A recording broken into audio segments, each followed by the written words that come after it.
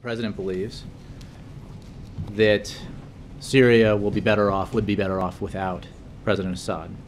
The international community is increasingly speaking with one voice on Syria in unified condemnation of Assad's brutality against his people.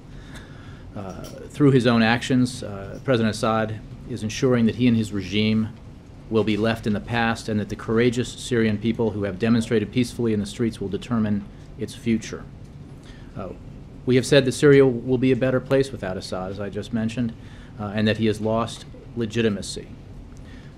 The most important thing that we can do right now is ensure that our actions back up our words. A democratic transition would be better for Syria, the region, and the world, and we intend to help the Syrian people achieve the dignity and freedom they have demanded and for which too many have died.